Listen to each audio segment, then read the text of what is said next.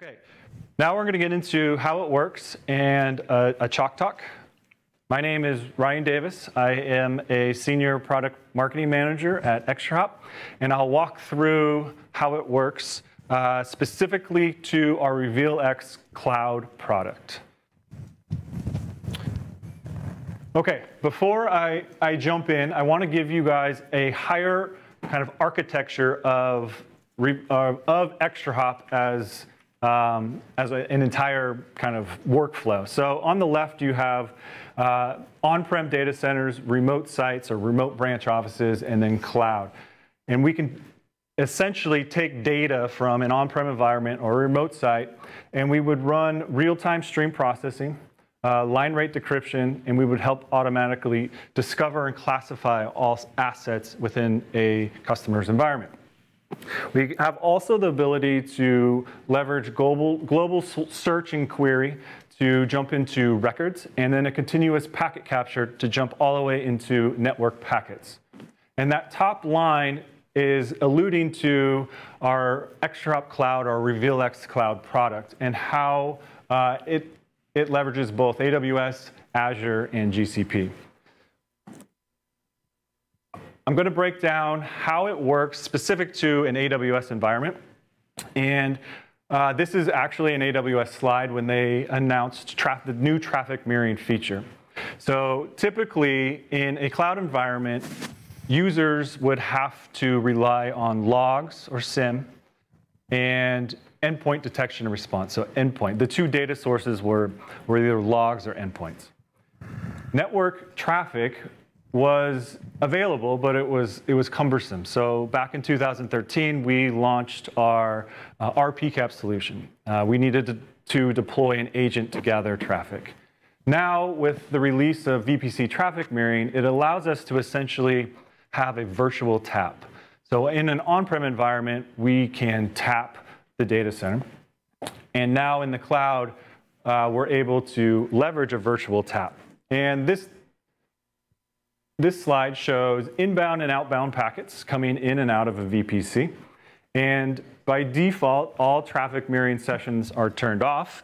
But if a customer wanted to turn on a traffic mirroring session, they would spin up a monitoring instance that they would want to point the traffic mirroring session to.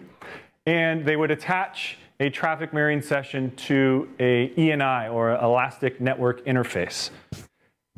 Are you capturing the payload or just the header? Nope, the whole packet. Once the traffic mirroring session has attached to an ENI at an EC2 instance or a workload, it can pass a copy of the network traffic to another monitored instance, or in our case, it would be to RevealX Cloud. So we are out of band, we are not deploying any agents, and we are taking a copy of this inbound and outbound traffic and sending it to our solution. So what this looks like from a ExtraHop workflow is on the left, you would have a customer VPC. We've represented workloads with the square boxes. And you would attach a traffic mirroring feature to each of those square boxes and point all of those traffic mirroring sessions to a secure VPC. Now, this is where it gets interesting, and it's something that no other vendor is doing, leveraging the traffic mirroring feature.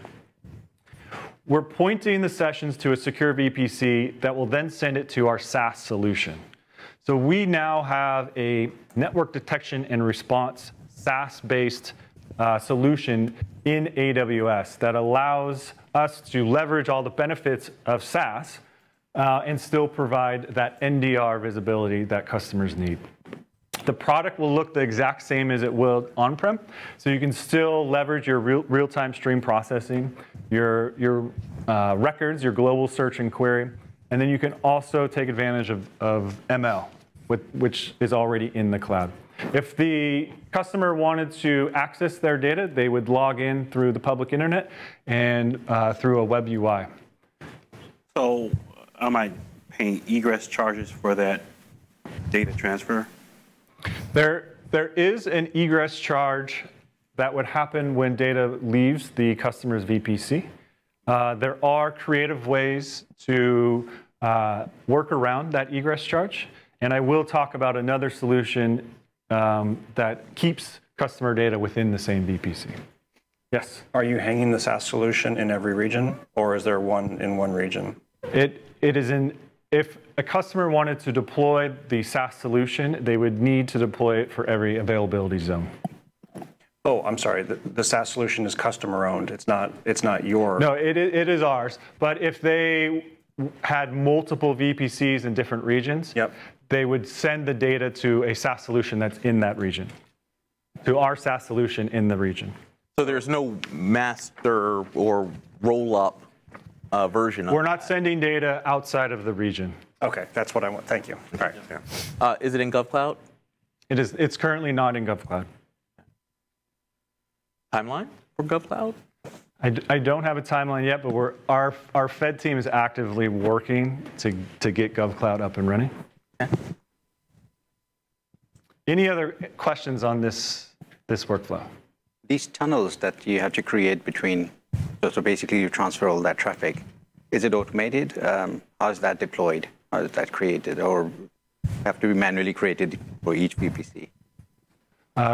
Corey, do you want to? Yeah, or do you want to tackle it, Jeff? You saw the button that he showed to actually turn on traffic mirroring, which you do on an ENI basis. If you do have multiple VPCs, and most of our customers do, you do configure it on VPC by VPC basis to come to ExtraHop's Reveal X Cloud. And you can, correct me if I'm wrong, you can use APIs and automation to do so, but you do have to somehow go do the work on each VPC. Okay. So then the secure VPC tunnel, so you're going from VPC to VPC. Are you using VPC peering? Like yes. Standard VPC peering. Okay, so if a customer has implemented the VMware, or the AWS Transit Gateway Hub, and obviously transitive peering doesn't work, do you go to the transit gateway and then route to the VPCs? So today we don't support Transit Gateway, but that's something that we're looking at adding very quickly. Okay, so right now you have to do, if you have multiple VPCs, you would peer to each one. That's right. Yeah, Okay. I can elaborate on that a little bit. So we worked really closely with AWS on the launch of this capability. They have a couple of different ways to actually mirror the traffic. They have a bunch. Yes. Some of them have limitations, Yep. right? Some of them don't. I don't think they currently support UDP, for example, Right. Things like that. So for our security use cases and products, it's really important to see all the traffic. So the VPC mirroring is the one that suits our use cases best. We're talking with them about some of the other mechanisms, as well as some forthcoming mechanisms. And when they will allow us to have all the functionality our customers need, we'll likely look at adding those as well. Okay, cool. Thank you. So I'm assuming by that middle graphic, there's some sort of big data analytics taking place with this information that is being sent over to your solution. Am I correct there? Yeah, so it's leveraging our on-prem. It's leveraging our product that you get the same value you would on-prem as you do in the cloud. Jeff will walk through the demo so you can get a good idea of exactly the power behind what our product can provide. I think once you see the demo, you'll get a better understanding of like that big data analytics and exactly what ExtraHop is providing to a customer. And my other question is, do you have any pushback from customers that say, we don't want our data to go? Yes, so that is a great segue to the Reveal X AMI, or the AMI solution. And essentially, this is the same product as Reveal X Cloud, except the traffic mirroring sessions point to an Amazon machine image inside the customer's VPC. Okay. So data will not leave the customer's VPC. It eliminates a lot of the privacy concerns or Does that eliminate our egress problems as well? There's no egress because there's no egress. There's no data. But it's not a SaaS model. The customer is responsible for the deployment and management of basically the VM that spins up and runs ExtraHop. But is it cheaper than the egress cost? I mean, at that point, you eat the burden. The customers I run into who don't want the data or the payload exiting are usually big financials, and they don't care about cost. They don't care about cost. Yeah. Yeah, but it looks like you still have to go out to talk to your SaaS to pull in items like, I guess, your ML Yeah, I'm going to spend a little bit of time on my chalkboard actually going through the data security model because we thought maybe you guys would be interested in how we secure our cloud infrastructure. Not us, no. We don't care about it. Any questions about the AMI model? I guess we'll wait for the chalkboard session. All right. Then you guys are in luck because it is chalked up. Should blam. But I do have to say the fact that this is agentless is a huge plus. I second that. Thank you. Why? Just out of curiosity, why?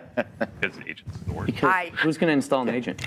I have a lot of customers who will not install agents. Well, and the problem with most of the customers I talk to is not that they won't install agents, it's that they won't install any more agents. Yeah. Yes. Just get Yeah, other Exactly. It's I think agent that's fatigue. precisely correct. Yeah.